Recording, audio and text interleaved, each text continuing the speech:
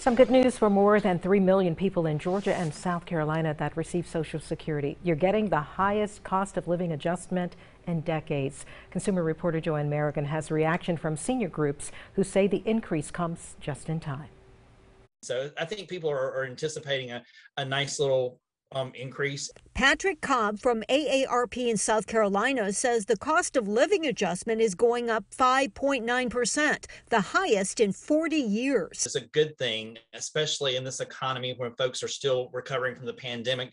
But you also have to look at the cost of gasoline and food is rising too. And for many on fixed incomes, any extra right now is important. I'm so happy that they decided to give a raise, and I'm just happy for the Social Security people that's going to receive it. Renee Maxwell of Savannah is one of the average Social Security recipients who might get about an extra $75 a month. Yeah, that would be very meaningful, especially with groceries going up.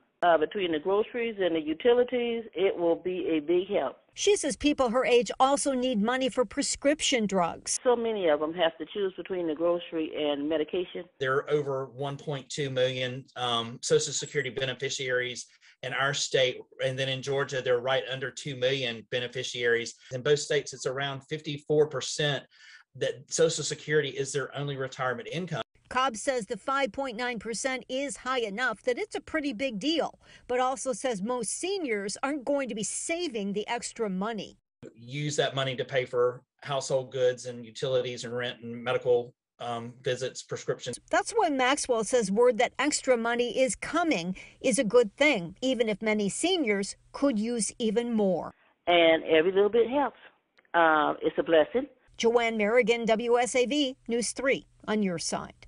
The cost of living adjustment starts in 2022. Again, it's about 6% of current monthly benefits in South Carolina and Georgia.